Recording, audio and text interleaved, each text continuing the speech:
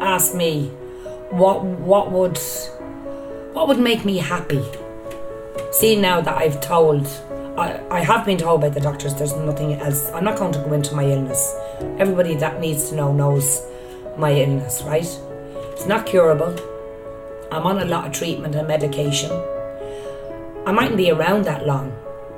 But yeah, I think the best thing that ever could happen in my life for me now is for the truth to come out about that priest.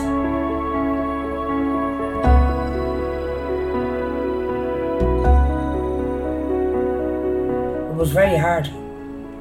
It was very, very hard to live because I was trying to live two separate lives. I was trying to live the life as me, a nice girl that never anything happened to, was never abused, and the girl that was abused, and I suppose that's where the inner child comes in.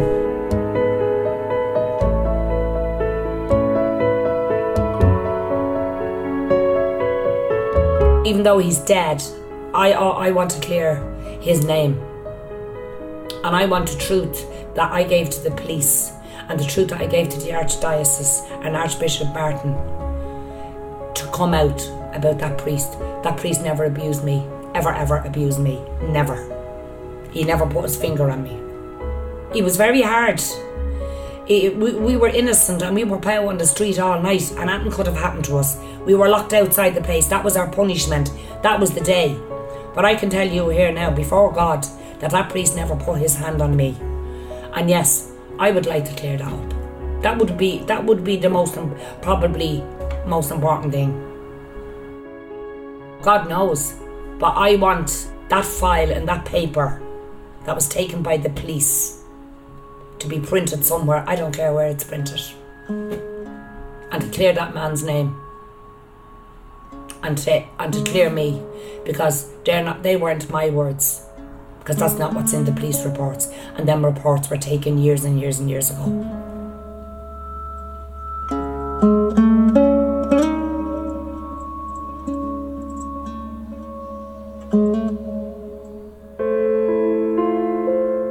Innocence of a child is the most sacred thing that you could ever have. And when that innocence is taken away from you, it's gone. It's gone forever. It's like that somebody just reaches deep inside your gut and pulls it out.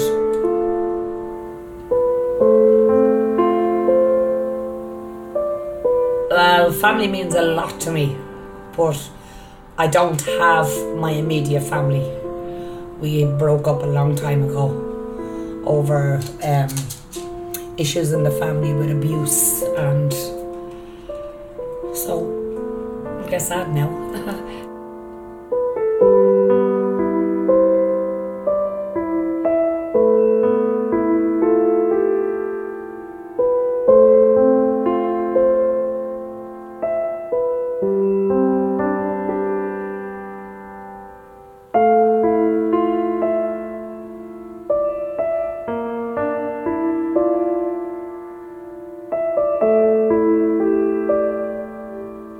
I won't go into my full history, but Sharon and the grandchildren means the world to me.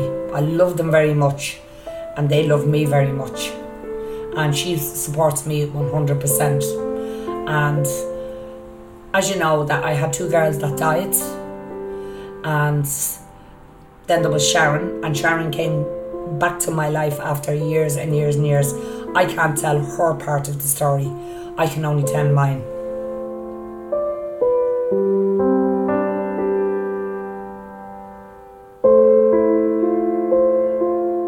To be glad for the time we have. I mean, yesterday is gone, tomorrow is not here yet. We don't even have this evening. We only have right now, this minute. We're all racing and running for tomorrow and what we're getting and how much money you have and what you're going to buy and how many holidays you're going on. You never think of right now. We actually have the precious present, and that's now, right now, this minute.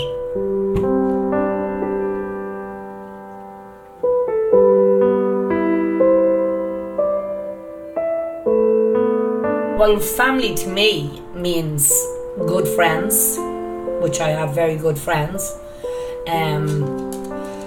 The Lord is a big part of my life. I left the Catholic Church years and years ago, and I became a Christian.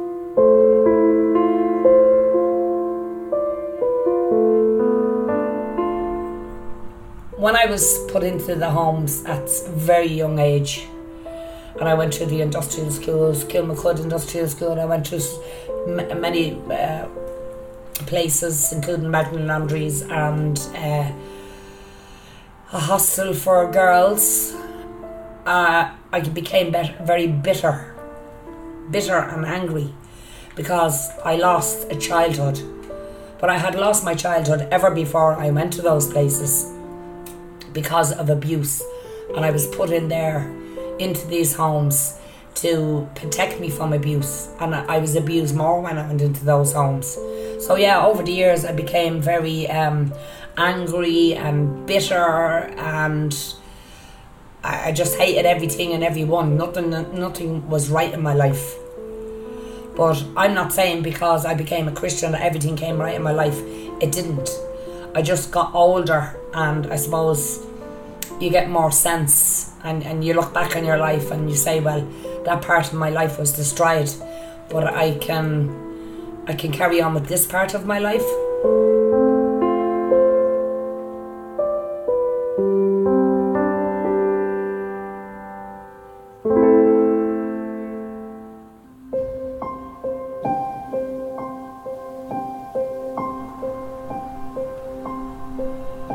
Life is a funny thing. Anyway, yeah. That and my little girl dying, I suppose. Hard. But she's in a better place. So she is. I know she's safe, and no one will ever hurt her again where she is. So I suppose I'm heartbroken but thankful. She'll never go through what I went through, or what anyone else went through. So yeah, I'll just keep praying.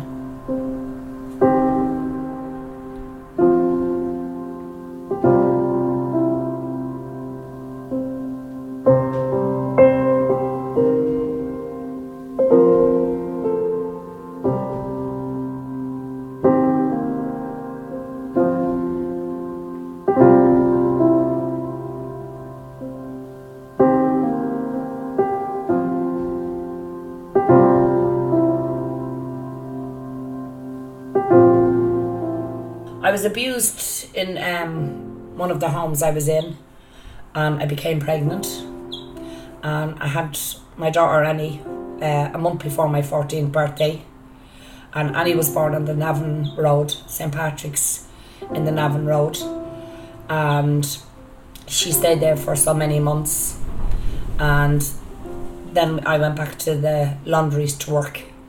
I was in Stanhope Street for 1 year, and then I was in another Magdalen Laundry, and then I was in a third Magdalen Laundry.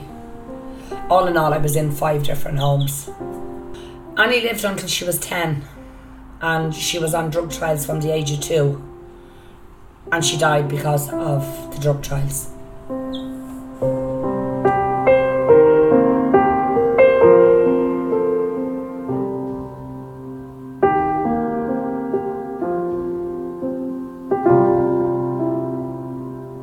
I don't hold grudges. I did. I don't hold grudges now. I just let it all go. Because at the end of the day, I feel like just because I've left the Catholic Church, I couldn't be controlled by the Catholic Church anymore. My mum was controlled by the Catholic Church. Them people back in the day was controlled by the Catholic Church. Even if you were never in any institutions, you were controlled by the Catholic Church. They just thought they were God. But what they forgot was they're not God.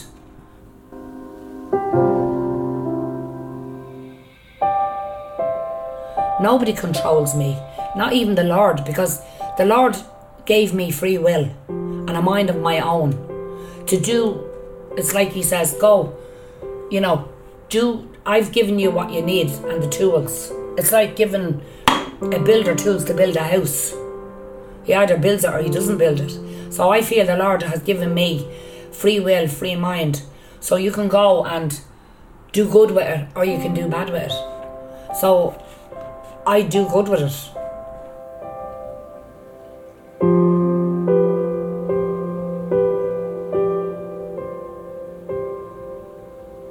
I'm not really afraid of anything. I worry. Everybody worries. I get upset, I get down, I get depressed. But I mean, you don't have to be a survivor of institutional abuse to have all those things going on in your life. Other people has them. There's stress in the world. We're living in a corrupted world. An awful world. But no, I don't have any fears. I have fears that I won't be able to do everything that I've always wanted to do and wished to do because of my illness. I just hope I get enough time to do all the things. I've done a good few of them.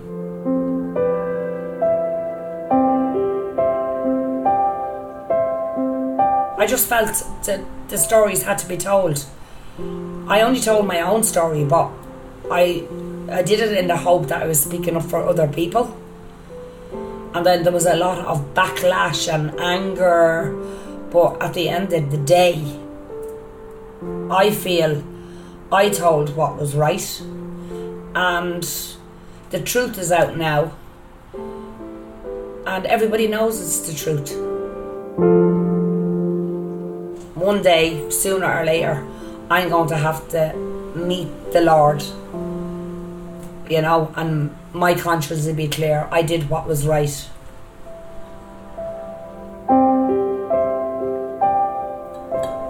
You know? And my mum had so many regrets before she died. She often said it to me. She remembered the day you destroyed me coat. Destroyed your coat, I said. I was fighting for my life.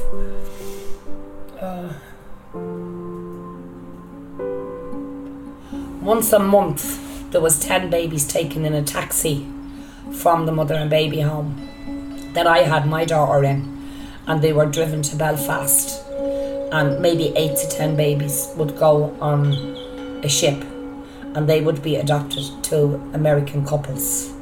Us young girls was raped by lay people, by clergy, by people coming in to visit, people that was helping. And the nuns and the clergy knew what was going on. They said they didn't, but they did. Because the nuns would take the children out of their beds at night time and bring them down to the priest's office. Why would you take a child out of their bed at 2 o'clock in the morning to give it to a priest in the office? Close the door and walk away. So they knew what they were doing. It's not that they didn't know what they were doing, they did know what they were doing. Well, children that was adopted into American families obviously taught to a certain age that they were American and they were born in America. But they weren't, they were actually born in Ireland.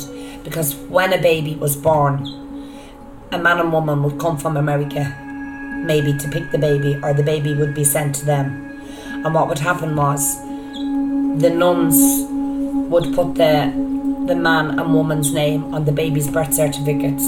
So the people would get the baby at a few days old. So as far as anybody was concerned, that lady that adopted the baby had given birth to the baby herself. Not one person that I ever knew wanted to give their baby up for adoption. Their babies was taken off them. After a mother rearing it for so many days or so, some of them reared them for 8 months, that the nuns just came in one day, got the girls to dress the babies, and they were just taken straight off them. And they never seen them again. The youngest girl I knew to have a baby in the homes was 12. This is my opinion, it mightn't be everybody's opinion. People likes gossip. People thrives on gossip and talk and lies. They don't want to see the good part of me or anybody else. They want to see the bad part. Because we're a nation of begrudgers and we thrive on bad news. Bad news is great to everybody. Good news, nobody wants to hear good news about anybody, really.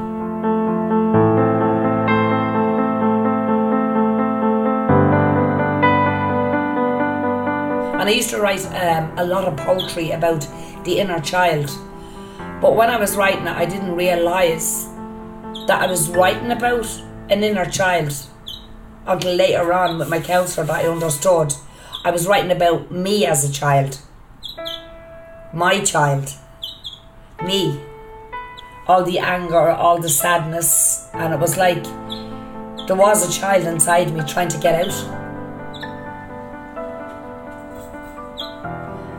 And I suppose the only way that could happen was just to write it down.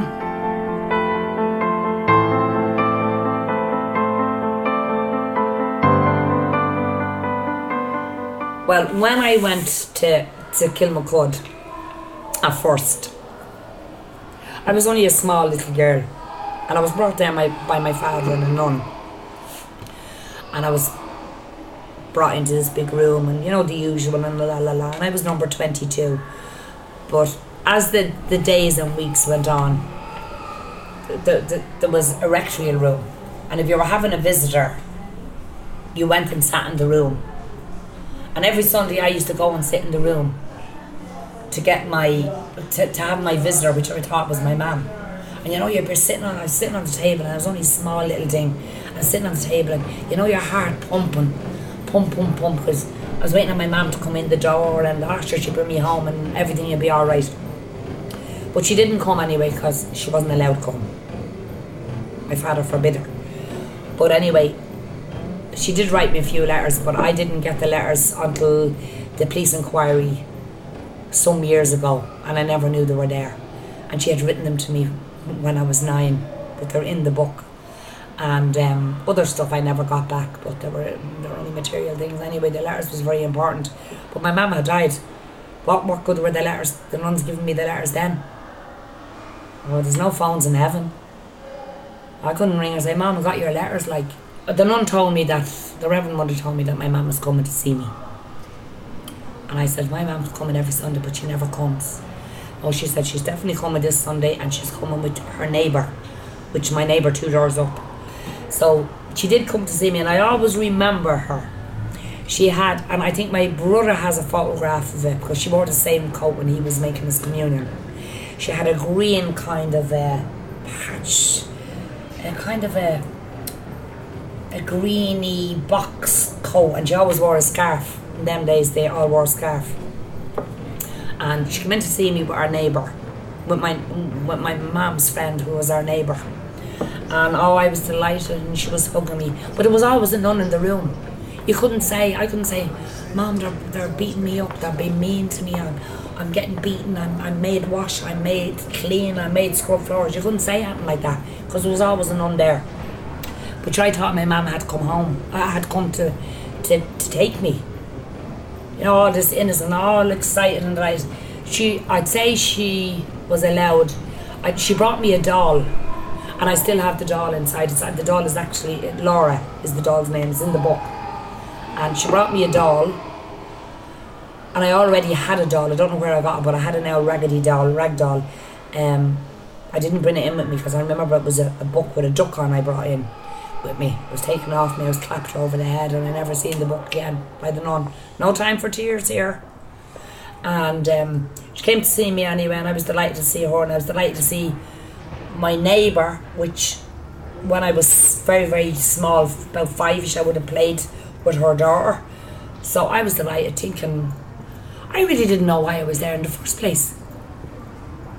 Do you know, I knew what I had said and what I told was going on, but I really didn't know why I was in this big prison. Really, in a child's mind, I didn't. All I wanted to do was get home. And when you're in a panic, how can I describe it? It's like if you're in an airplane that told you there's a bomb on it. There's nothing you can do. It's going to blow up. You get this panic inside you. It's like you think your heart is going to burst. But that was the way my heart was every Sunday. Every Sunday. And then when my mum did finally come, I was delighted to see her, and she was hugging me, and she brought me this doll, Laura. She said she bought it. She bought it in Paris supermarket. That's where she bought it, in Clondalkin, because she said it to me. That name is gone probably 30 or 40 years. But so I thought I was going home. I had my coat and all on me and to go home, but I wasn't. And I remember my mum turning away, and she was so heartbroken. So heartbroken. She had all these buttons. There were different colour buttons in her coat. And I remember her friend was standing beside her, and the nun kept saying, your mother has to go, your mother has to go. And of course my mother thought I was being looked after. Little did she know that her child was being beaten senseless. So the nun pulled me off her. I was hanging on to her, and the nun pulled me off her. And as she went to go out the door, I always remember it. When I draw my last breath, I'll always remember it. She turned around, my mum looked so sad. And I went to grab her again, the nun grabbed me. But then, just as I let go her coat, my mum turned around and I grabbed her coat here. And the nun had me around the waist and she was pulling me. And my mum started crying and she was upset. And the nun pulled me that hard that all the buttons just came flying out of her coat. My hand went down and all the buttons just came flying out of her coat, and it was the worst thing in my life. But they were all just like Smarties dropping on the ground. And I knew then I probably wouldn't see her again for years. I hate Smarties. And she was heartbroken.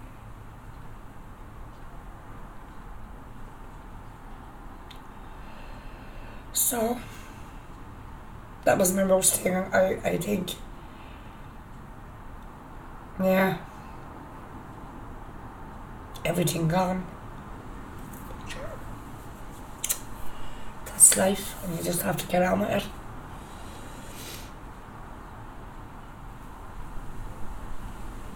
Funny.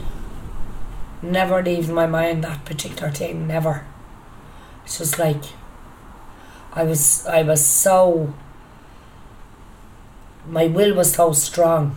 I wasn't letting her out there without me. And all the buttons was just popping on the floor like Smarties. And they were coloured buttons. And that's why they remind me of Smarties. I hate Smarties. I hate them. I wouldn't have a box of Smarties in my house. And I wouldn't even buy them for my grandchildren. Anyway. That's what was done to us.